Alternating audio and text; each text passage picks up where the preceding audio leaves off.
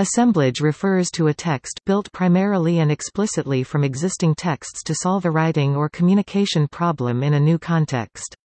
The concept was first proposed by Jondon Johnson-Ilola, author of DataCloud, and Stuart Selber in the journal Computers and Composition in 2007.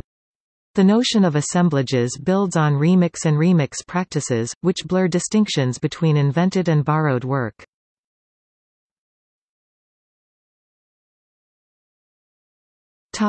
In composition, Johnson-Ilola and Selber write that assemblage is influenced by intertextuality and postmodernism. The authors discuss the intertextual nature of writing and assert that participation in existing discourse necessarily means that composition cannot occur separate from that discourse. They state that, "...productive participation involves appropriation and reappropriation of the familiar," in a manner that conforms to existing discourse and audience expectations. In reference to intertextuality, Johnson-Ilola and Selber cite The Social Life of Information by John Seely Brown and Paul Duguid. In this book, Brown and Duguid state that the meaning of and use for a text is directly influenced both by its source texts and the broader textual context in which it participates.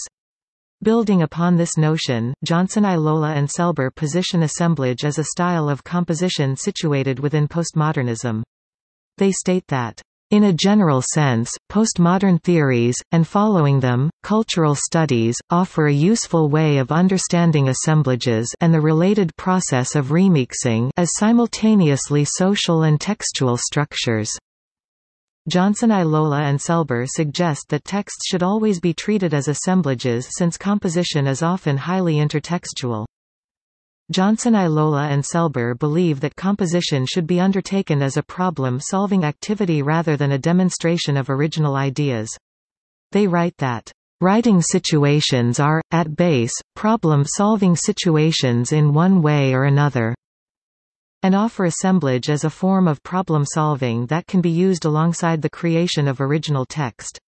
Michael J. Michaud writes that, "Assemblages are ubiquitous in contemporary workplaces, where problem-solving is paramount because assemblage allows authors to meet discursive needs and to get work done." He further argues that students with workplace experience often transfer assemblage writing into the composition classroom. Assemblage allows such authors to alter existing texts and combine them with original work in order to meet the demands of a writing situation or problem.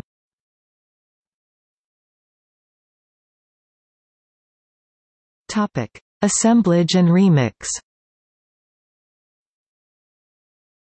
The idea of assemblages is closely tied to the practice of remix. Remix, originally referring to a reworked song, has been extended to describe any significant alteration of media, most commonly film and literature. Johnson-Ilola and Selber claim that remix can aid invention, leverage intellectual and physical resources, and dramatize the social dimensions of composing. However, they also recognize that remixing as a form of composition inhabits a contested terrain of creativity, intellectual property, authorship, corporate ownership, and power. While the practice of remixing is often marked by legal issues, the authors acknowledge that remix is nevertheless becoming an increasingly common creative form. While assemblage is closely tied to remix, there are distinctions between the two. In discussing models of writing, Leanne Robertson, Kara Tachik, and Kathleen Blake Yancey describe remix models of writing as prior knowledge revised synthetically to incorporate new concepts and practices into the prior model of writing. In contrast, they define assemblage models as grafting, isolated bits of learning onto a prior structure without either recognition of differences between prior and current writing conceptions and tasks or synthesis of them, while a remix is a synthesis or incorporation of elements, an assemblage is a combination in which there are recognizable boundaries between elements. Assemblage and remix are also related to articulation. The sociological practice of articulation, as described by Antonio Gramsci and Stuart Hall, among others, refers to the appropriation of elements of culture by various social groups. Johnson-Ilola and Selber connect assemblage, remix, and articulation as examples of meaning being situated in a specific material and social context.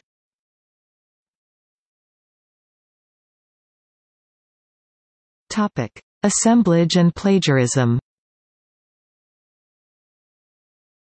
A central characteristic of assemblages is the challenge to established notions of originality. Johnson-Ilola and Selber claim that the traditional distinction between original and plagiarized work is that original work is superior in terms of creative effort and is not derivative.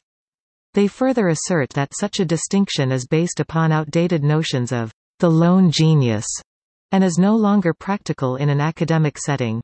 While they concede that teachers no longer evaluate writing completely as an isolated, decontextualized artifact.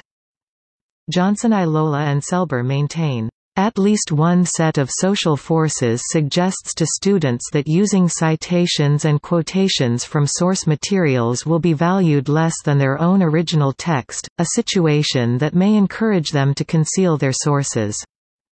While the current system of academic evaluation allows, and actually calls, for citation of source materials, Johnson-Ilola and Selber find that the placement of value on original work encourages students to hide sources in an attempt to demonstrate original thought.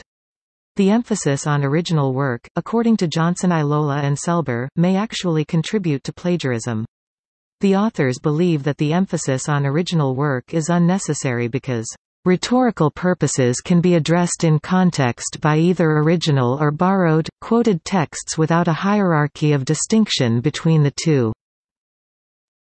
Johnson-Ilola and Selber assert that despite shifting attitudes in academia, work produced by students at the scholastic and collegiate level is still evaluated in terms of its originality. They find fault with the current evaluative process for two reasons. First, the authors find that evaluating students for their originality is increasingly unrealistic in our postmodern age, as this method is based on antiquated ideas of creativity. Second, they treat the idea of isolating a student's unique composition from the inspiring source materials as unrealistic and futile. For Johnson-Ilola and Selber, the ability to effectively contribute to academic or social discourse is what makes an assemblage valuable, not its originality. Rather than claiming originality is not to be valued, the authors see it as fundamentally problematic and misleading as an evaluative concept.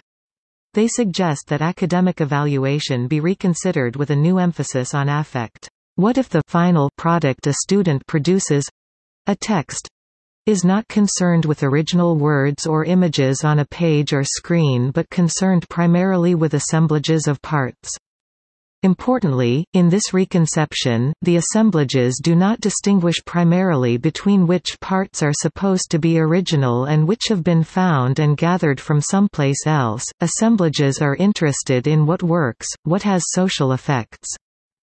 In this model, the role of intertextuality is recognized as central to the composition of new material. In support for their argument against the traditional view of plagiarism, Johnson-Ilola and Selber cite current critiques from other scholars. They refer to Price, who argued that plagiarism cannot be defined as a single concept, but is dependent upon the cultural practice and conventions in a given situation. They also acknowledge a presentation given by James Porter in 2006 at CCCC. In his presentation, Porter described how plagiarism is sometimes encouraged in the academic community, offering examples of ways teachers plagiarize all the time.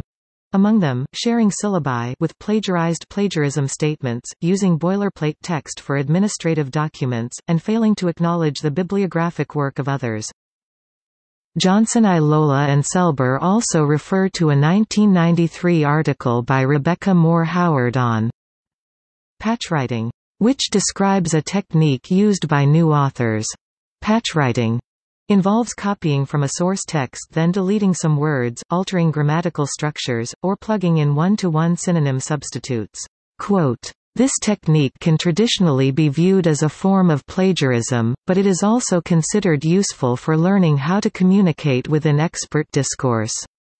Johnson-Ilola and Selber reference patchwriting in an attempt to demonstrate the practical uses of otherwise Plagiaristic practices, not to establish a connection between patchwriting and assemblage. While patchwriting can be a useful learning tool, it is completely distinct from assemblage. Assemblage is more than the systematic replacement of like terms and is closer to the artistic style of collage.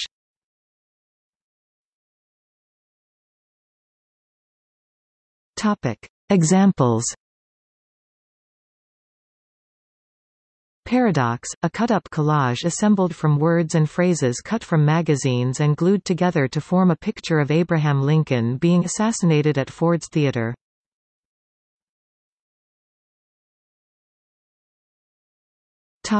See also: